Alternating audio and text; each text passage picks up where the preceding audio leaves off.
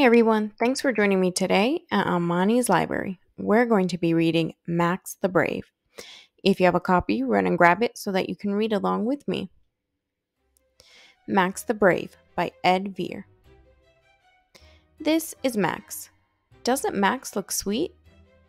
Max looks so sweet that sometimes people dress him up with bows.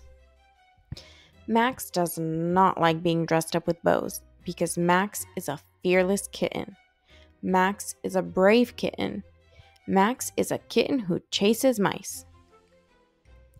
Max the Brave just needs to find out what a mouse looks like, and then he will chase it.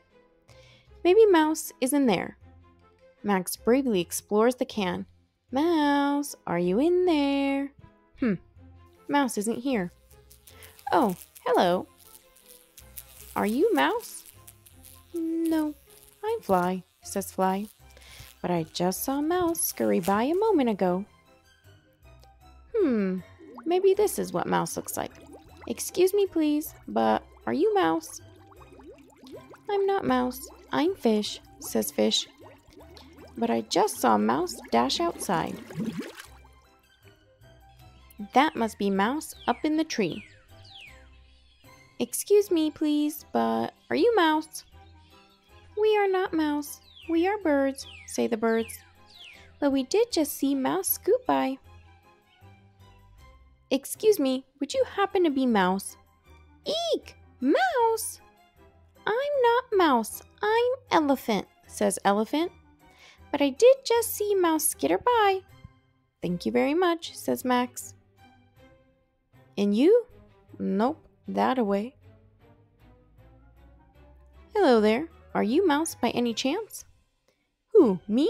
No, certainly not. I'm Monster, squeaks Mouse, but I did just see Mouse asleep over there. If you're very quick, you might catch him.